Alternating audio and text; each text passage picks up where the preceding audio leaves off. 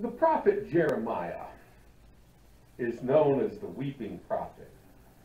However, there are woven through the prophetic book of Jeremiah and also of Lamentations, of which Jeremiah is an author, many groupings of very encouraging words, very encouraging understandings of our Lord. So with that in mind, I want to take a look at a verse that, well, frankly, at this season of the year where you have graduations, is become a very important verse for a lot of graduates. You see it on cars, you see it on kebabs, you see it on plaques and certificates of all different kinds. And this is what it says. It says, "For I know the plans I have for you, says the Lord. They are plans for good, not for evil, to give you a future and a hope." That's Jeremiah 29:11. But it's also good to look at the following verse.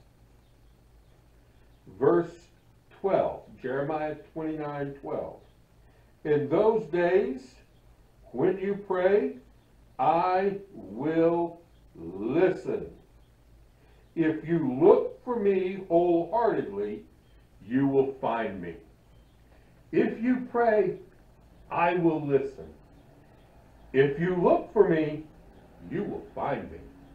These are words of encouragement that reveal God desires a personal relationship with us, that God desires to know us as individuals, and that God seeks after us and is a rewarder of those that diligently seek after him.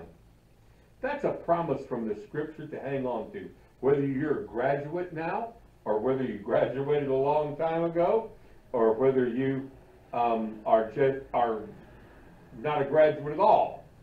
But God wants to communicate with you and let you know of his care and concern, of his outlook for you, of his love for you. And that's what's important. God is a rewarder of those that diligently seek him. Amen.